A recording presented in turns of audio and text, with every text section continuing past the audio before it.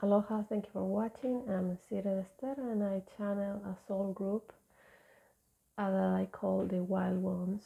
They are the spirits of artists that want to share their experiences in the afterlife. It's been some time since my last video. And the last time I channeled River Phoenix and I shared there that I got COVID. And it wasn't very intense, but it gave me very bad headaches for a couple of weeks.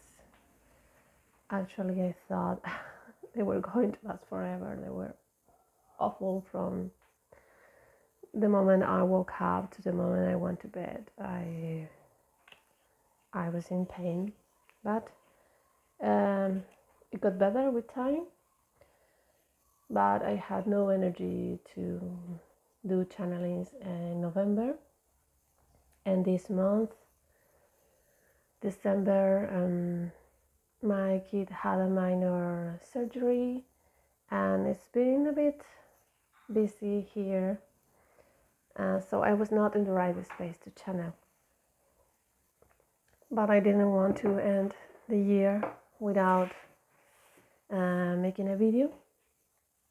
In fact, I sat here a couple of times and I was about to press the record button and something would happen and I would just have to get up and do something else. One of those times I wanted to channel Michael Hutchence for his death anniversary last month. So that time I got some cards. I asked him for some cards to talk about his life. And the first one I got was Two of Cups, beautiful card. You can feel the loving energies from it. So usually this card talks about relationships, romantic relationships most of the time, and people tend to relate it with twin flames. But it also talks about a loving, kind, sweet person, and I would say a person that is well balanced between his feminine and his masculine energies. So this card for me represents Michael. For other people could read it in other way. This is what represents for me. This is Michael. Don't you agree? There is a flow of love, and this is a person that likes to collaborate with others, that enjoys being of service,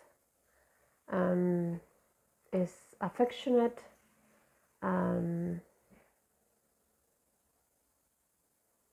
really looks for relationships. That's another thing that really, I think for me is it really says Michael is someone that looks for relationships, whether friendships or romantic relationships or nurturing bonds with family. It's someone that just do not like to be alone. It's not something that will enjoy. He feels the most happy when he's in a relationship, a meaningful relationship.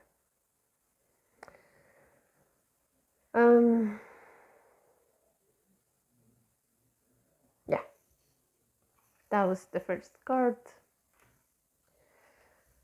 Then he gave me Justice. And it also talks about himself, someone that looks for truth, is honest, looks for fairness, also in the relationships and in his work, and looks for fairness in the world. I would say someone that um, looks for that kind of balance, does not want people to feel less, or people taking advantage of others, um, lying or hiding things, betraying. That's not of his character.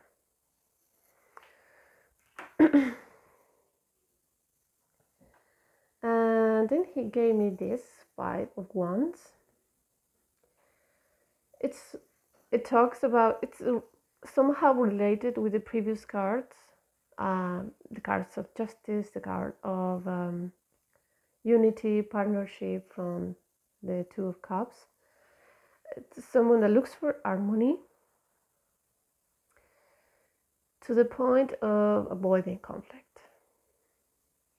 And this is something that was pivotal on Michael's life. That he will bottle up resentment instead of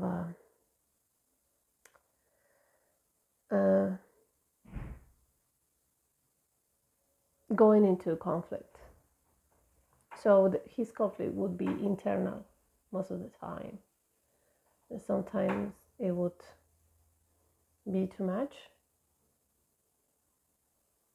and it would be very chaotic. When I asked him about death, it was very interesting. I got Ace of Wands, and it's interesting because it's the same card that River Phoenix gave me when I asked him about his death. So both of them, they see death, they see their deaths as rebirth, as even a joyful moment, because he also gave me this card, Ten of Wands, and it's also the same card that River gave me, talking about feeling burdened, struggling with life because too much people depend on them.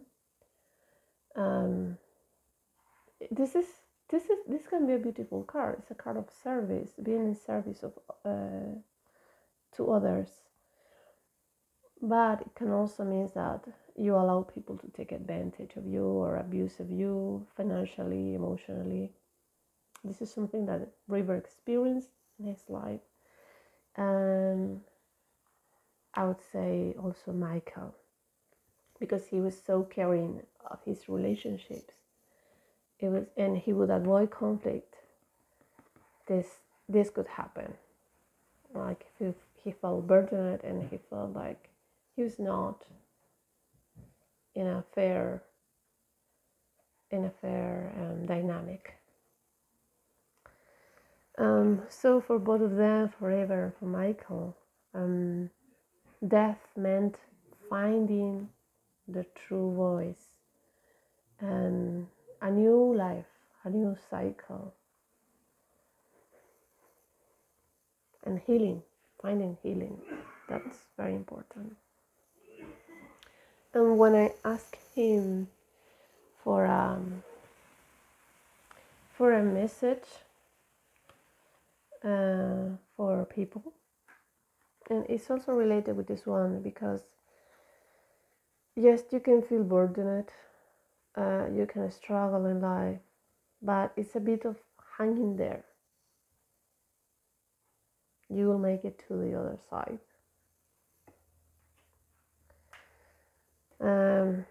It won't be easy. It means hard work, it means planning, it means patience, perseverance. But at the end, you will be able to see the bigger picture and understand your struggles, understand your shortcomings and your hardships. just and you will blossom. And that's the message that Michael wants to convey today, that despite the difficult moment you may be going through, something will grow from it. Something beautiful, something meaningful. It's worth it. That was a bit long. But thank you, Michael, for these cards. And well, I actually don't know if he wants me to channel him now because it's been some time. I wanted to share these cards with all of you, and also I want to thank each one of you watching. Thank you for following this channel. Thank you for your subscriptions, your likes, for sharing these videos. As I had said, I don't promote this channel, and so I'm very grateful that for the people that actually share these videos through Facebook or I don't know what else. And thank you for your comments and your messages. And I don't always reply, but I do read all the messages. I'm aware. And sometimes if I don't reply to messages, doesn't mean that I don't care about what you're sharing. It might be that I don't know what to say. just that. I don't know what's going on. Sometimes people approach to me like I can enlighten them when it comes to spirit communication or what's going on in their lives. And I barely know what's going on in mine or with my own spirit communication. It's okay not to know. Sometimes I'd rather not say anything instead of bluffing or saying something that could be detrimental for your own spiritual journey. I don't know.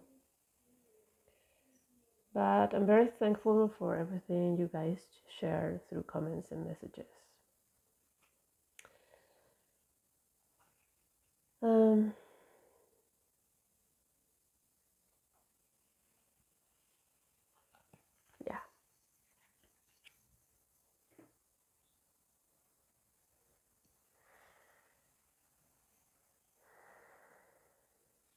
I'm just waiting for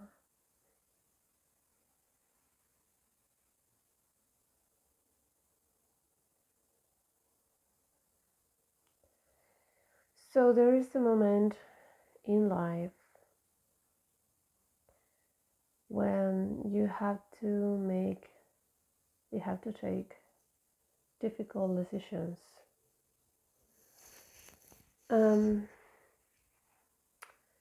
And it might end up hurting others, upsetting them,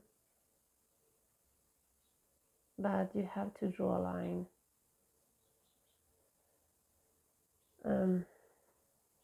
Stand up for what you believe, but also don't be deceived by your own beliefs.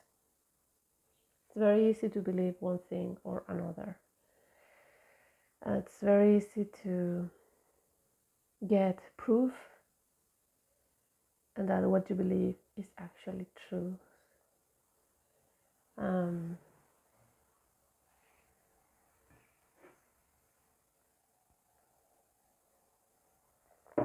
Every person have their own truths, and they are not less or more than others. They are just their own. You can measure someone's life by your own truth, by your own beliefs. they can only prove their worth, the worth of their beliefs and values to themselves. So to clarify, these are Michael's words. So I will not trans channel him this time, and I will just share his message.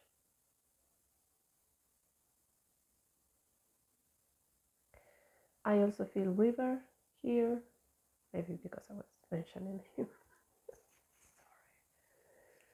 Sorry. He's been a bit louder. Okay, a bit louder lately, and I wasn't sure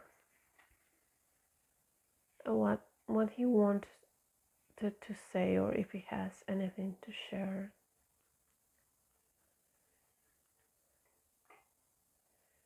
He's saying that he would do anything to be alive. And that doesn't mean, this is River, that doesn't mean that he doesn't enjoy the afterlife. He does very much. It's very freeing. He knows that living in a human body would be very, I don't know what he's speaking the word, controversial. But that's, yeah, living in a human body right now would be controversial. I think he's saying that he would be controversial if he would be alive. He's saying I was not that controversial in my time because there was not so much media cover, and thankfully there was no social media. He's saying like there was no social media. It would have drawn me crazy, even crazier than I was feeling at that time. Okay, now I this is me. Now I can understand that they don't want me to trans channel because both of them want to talk, and I think someone else.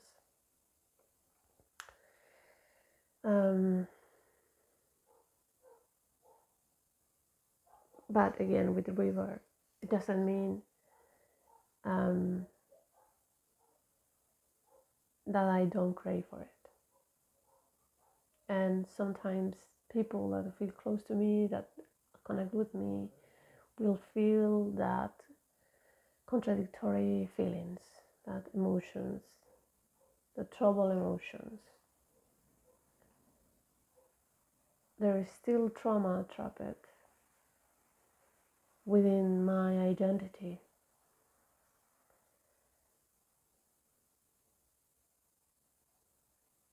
And I'm not sure about the speed of my healing, of my recovery. But being of service to humans, I think it helps me. I have said it before, but it's true. So thank you to each one of you that takes the time to connect with me, to talk to me, to share with me your troubles and your moments of happiness. I know I can be intrusive. I know I can be intrusive many times and pushy and kind of a pain in the ass. I wouldn't say that. I don't think River can be a pain in the ass. But he disagrees. He's saying that he grew up without much boundaries, emotional, energetic boundaries. So still now, sometimes his memories of difficult moments in his life, they kind of leak from his energetic body into others. Um,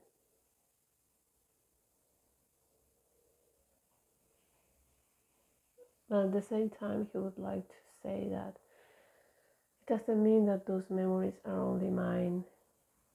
And sometimes this happens to people. They share their troubles with friends, with partners, and the other person feels burdened by them. And it's not something bad, something you should feel ashamed or you feel like you should stop doing it. It's also a lesson for the other people um, to learn and build and nurture their own boundaries and their own limits.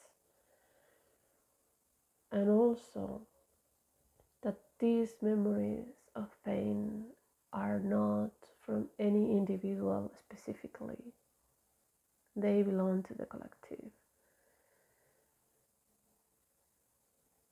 So I had these experiences in my life, but they are echoes from other people's life, from my ancestors, from my families, from my relatives, from my friends, from the people I connect, the people I will connect in the future, and the people I will be in the future.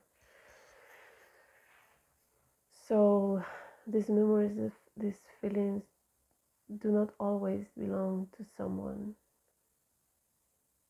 They kind of, it's a bit like we fish them,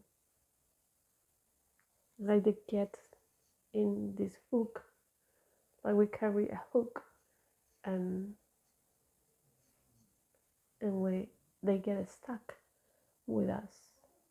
And whenever we struggle with them, it's an opportunity to be with them,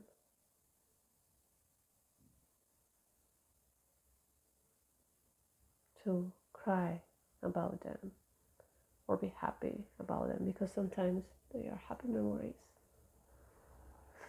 that feels like they come from nowhere. They come from somewhere. And sensitive people have more hooks.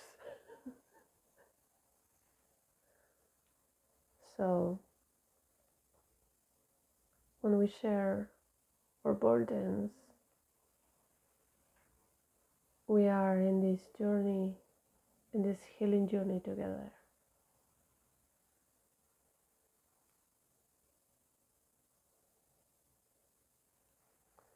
Okay.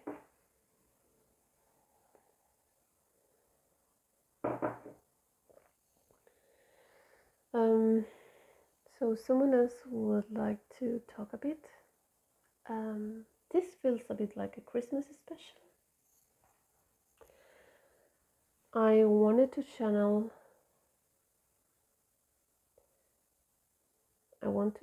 him for his anniversary. It was also last month, but as I said, my headaches didn't allow me to do it.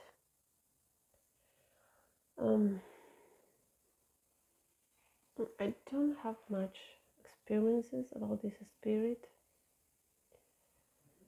I don't remember watching his movies or TV series when I was young.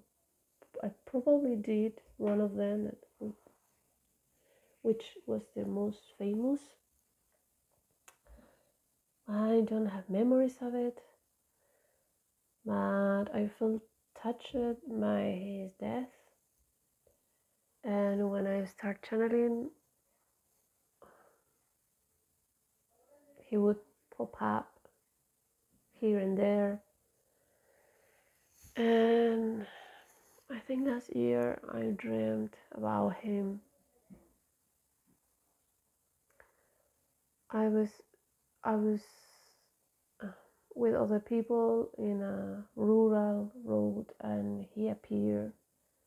People were scared because he was a ghost, and I would say, don't be afraid, he's a spirit that needs healing. He's Jonathan Brandis, actor, from the 90s, and he committed suicide in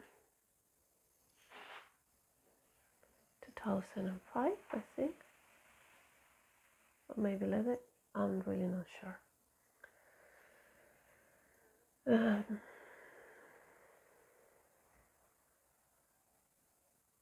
And I really don't know what he wants to share.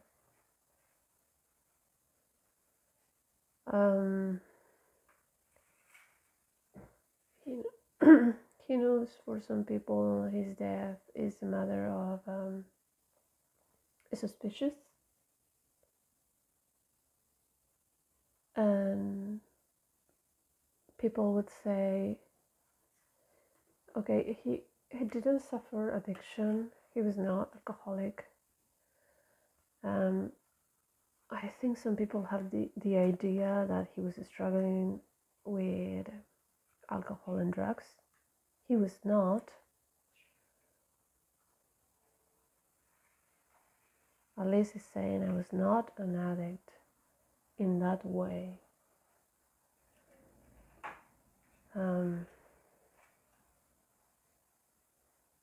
I was an addict to perfection. I was a perfectionist. I had no peace of mind. I was just very good masking my anxiety, my shyness, my worries. I would smile and people would be delighted. So I was good with that. I was good at giving people what they wanted. I had no idea what I wanted. I wanted to be recognized. I wanted to do some good work. And I felt I wasn't doing it. And I just couldn't keep the charade. And I would like people to understand that this can happen. That depression can be like that. You can be smiling, you can party, you can wake up to work, you can take care of your friends and still be held depressed inside. People think that depression has only one face. People that cannot get out of bed, do not take showers, have no energy for anything.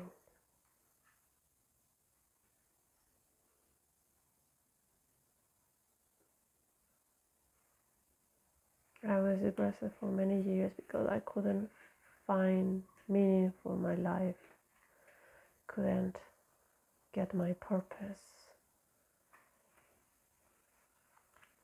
Acting was all I knew from a very young age.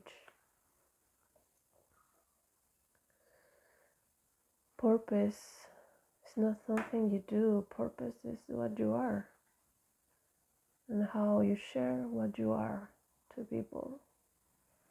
I wasn't sharing my true self, I was keeping it.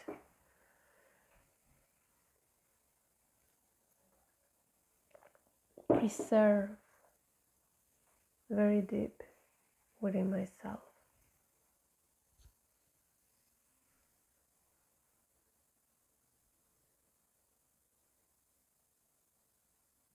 And I was addicted to my thoughts, saying that my life was meaningless, that I was going nowhere.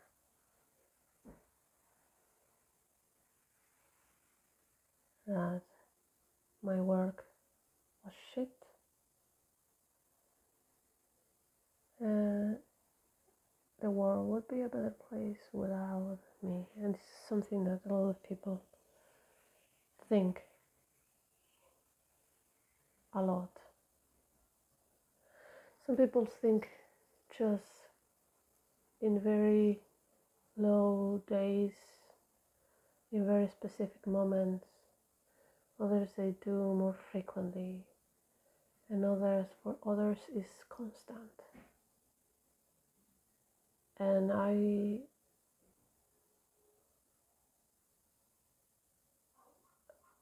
live in a time when talking about mental illness wasn't that welcome.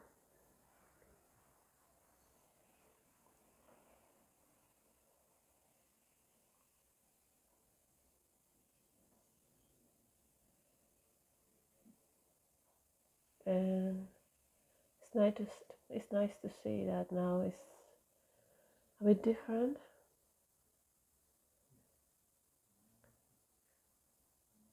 It seems different. It seems like a door has opened it, but there is still a lot of shame and guilt attached to it. And sometimes I feel I don't have much to offer. And when I look back, I was very honest in my work.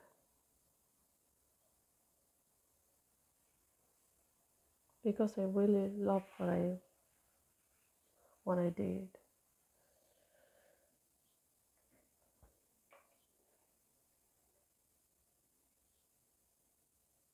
I understand that now that there was something true that people could see and I was not able to see it at that moment. So I know now for sure that I do have something to share. I do have something to offer. And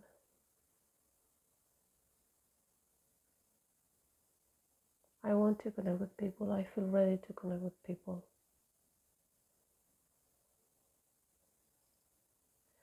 So this Christmas, if you feel alone,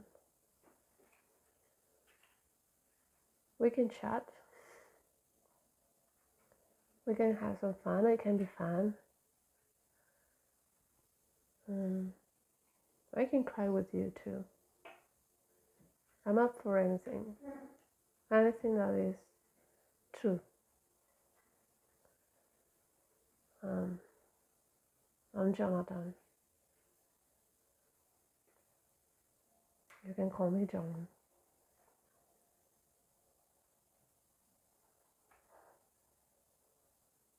And don't blame me for living this life early. I know now I did my best.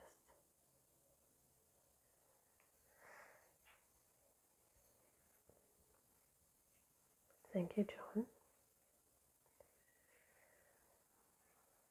Okay.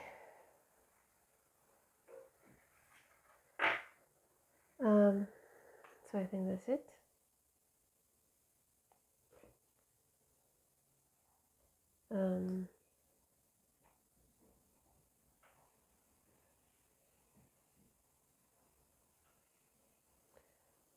Do you have anything else to say?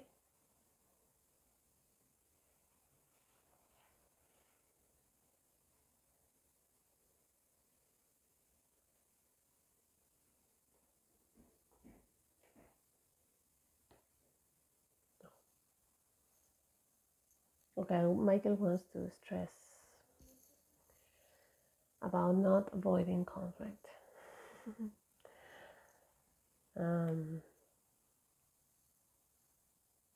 It doesn't mean that you have to argue with others or even replying to them when they make accusations, when they blame you about something.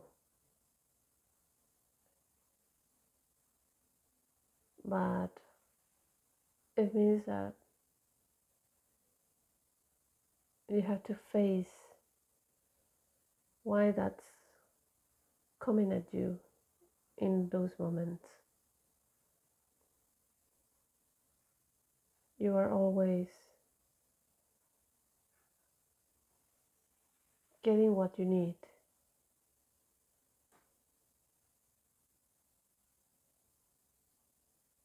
even when it can be painful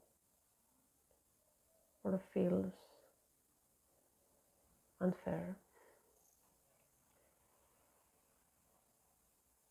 You are receiving what you are ready for. So if you want to experience something different, it is your moment, your time, your work to understand how, what can you do differently.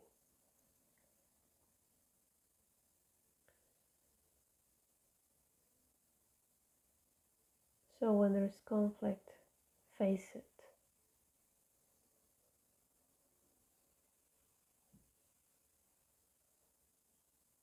And ask to the higher part of you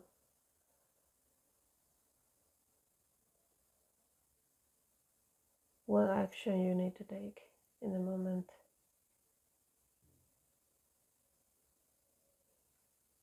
And follow that inspiration.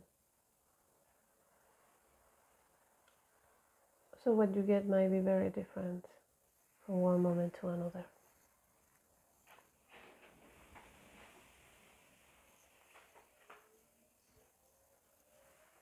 And patience is not very much valued trait in these times, but it's the one that people need the most. I need it the most. Patient with myself, with my growth, with my journey, with my healing.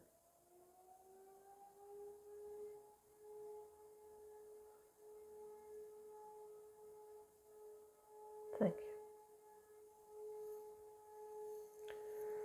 So, thank you for watching again. I wish you beautiful holidays. Sorry for that sound, but it's summer here and there have been fires. A lot of fires in the zone.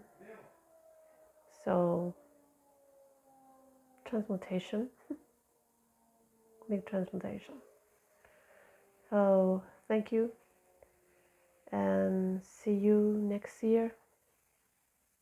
I wish you, your relatives and ancestors, peace beyond all understanding. Aloha.